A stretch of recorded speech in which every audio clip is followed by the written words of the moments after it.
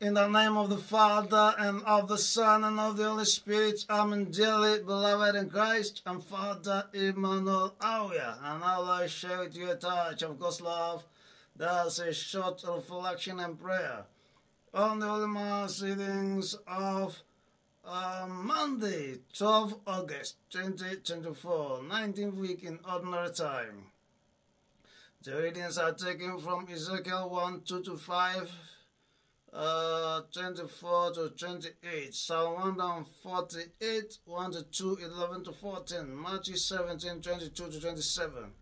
The theme of the reflection is how God gives us ministries. How God gives us ministries.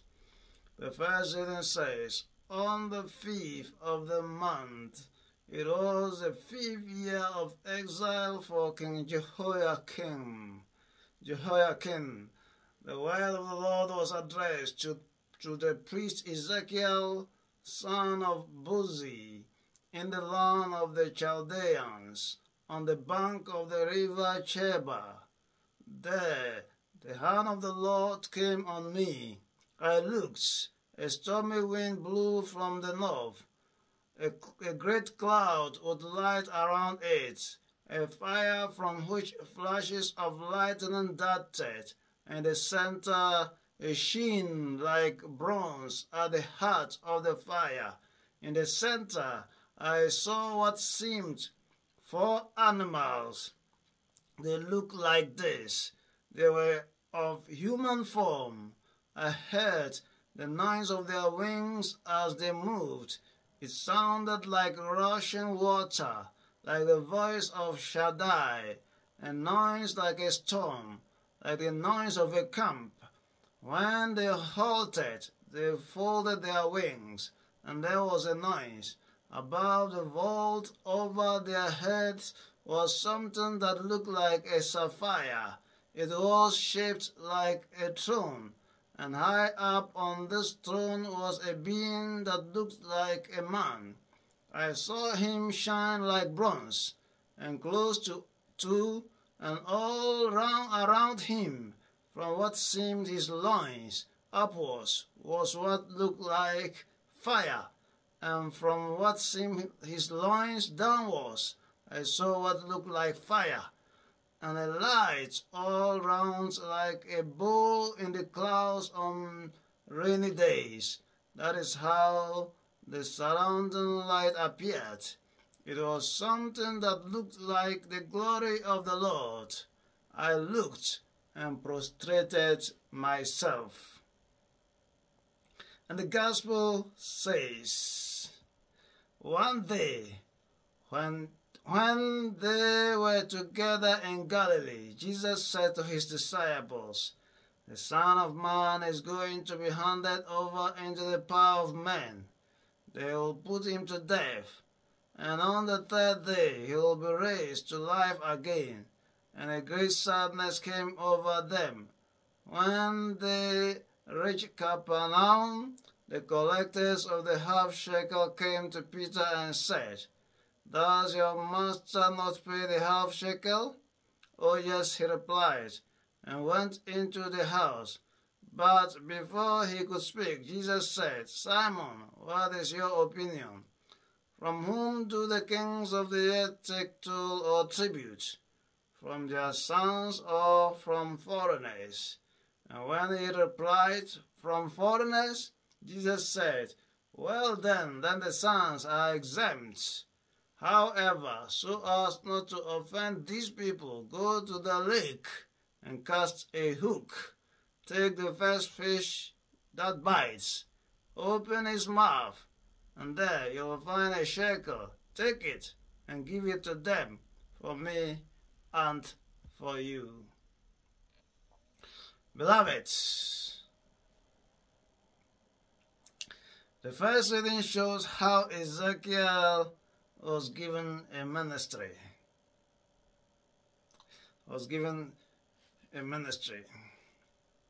First, Israel was on exile.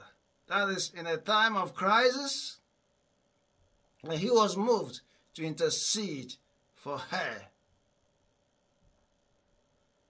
So, during his praise, the hand of the Lord came on him, and he saw symbols which implied that the celestial bodies were manifesting the glory of God. They were showing how glorious and majestic God is. Thirdly, he saw symbols which showed how angels were glorifying the majesty of God.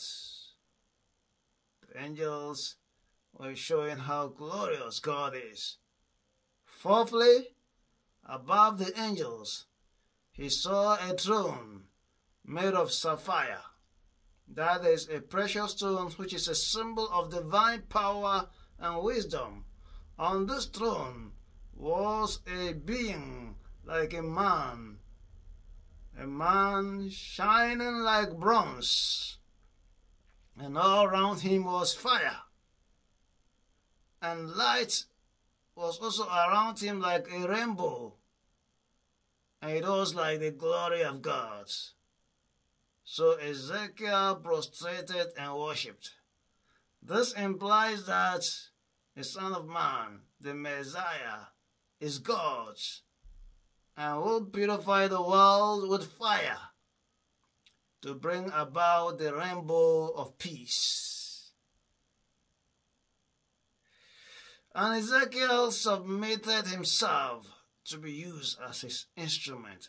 The prostration was a sign that he was ready to be used as the instrument of this glorious Lord.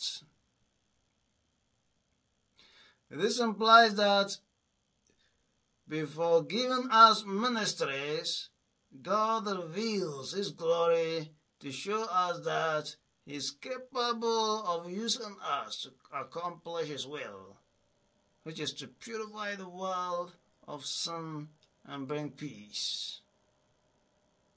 That is how God gives us his ministries. Calls us to the various ministries that he gives to us. He reveals his glory to us, like he has done to Ezekiel. The gospel gives an example of this. In it, Jesus reveals the crisis situation of his time to his people, to his disciples. He revealed the crisis situation. His own people were going to bring a calamity on humanity by crucifying him, which shows how they are deeply into evil. Deeply into evil. So they were very sad. The disciples were very sad, even though he added that he would rise again. Immediately after that, an injustice happened to show how they were looking for an opportunity to arrest him and do away with him. Though he was not obliged to pay taxes, since he was not a foreigner, they demanded taxes from him. Injustice. In response, he did something to manifest his divine glory. It was not like he was just it was not like he was just condoning with their injustice, but he did something to manifest his glory. He asked Peter to catch a fish, remove money from his mouth, and pay the taxes. This was to show Peter that he was capable of using him to fight evil. His resurrection and ascension and Pentecost would complete this lesson for Peter.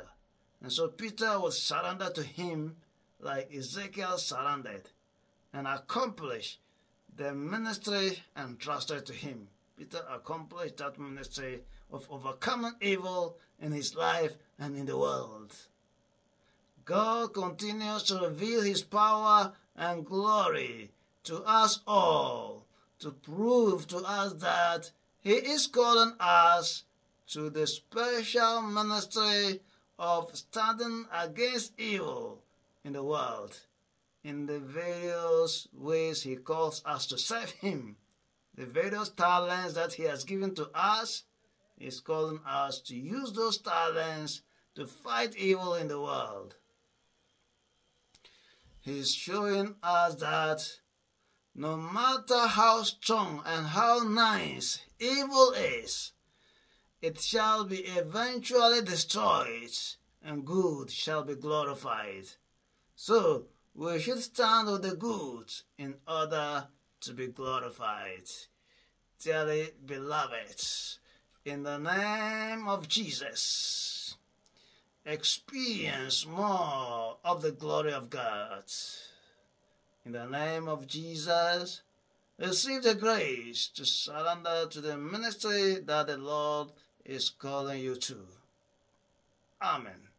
Can you share God's love by sharing this message with others and subscribing to this YouTube channel to enable us do more? The subscription is free. The icon for subscription is at the bottom corner of the right side of the video. And may Almighty God bless and protect you always, the Father and the Son and the Holy Spirit. Amen.